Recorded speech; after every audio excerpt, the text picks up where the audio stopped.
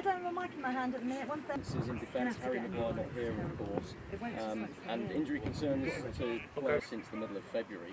Then it was huge news that John Stones makes it much more likely that John Stones will be available to start for England against Serbia in their Euros opener.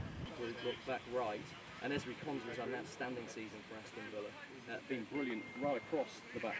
His England teammates and John Stones. There's Lewis Dunkley, the Brighton man. He clearly wants to play in his first major tournament as well. Between Lewis Dunkley and Alexander-Arnold could be really, really important. You wonder what Gareth Southgate is thinking there. But huge news that John Stones is back. A big boost to him and to Gareth Southgate.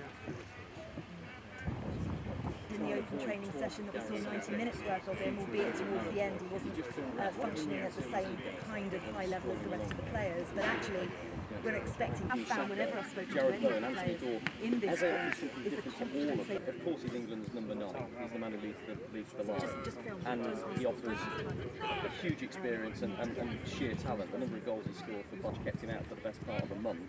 What about Ollie Watkins and Ivan Toney? Well, they offer something very, very different, don't they, Watkins and Toney. Who else? You can get a bit of Trent Alexander-Arnold, because that'll make him this one.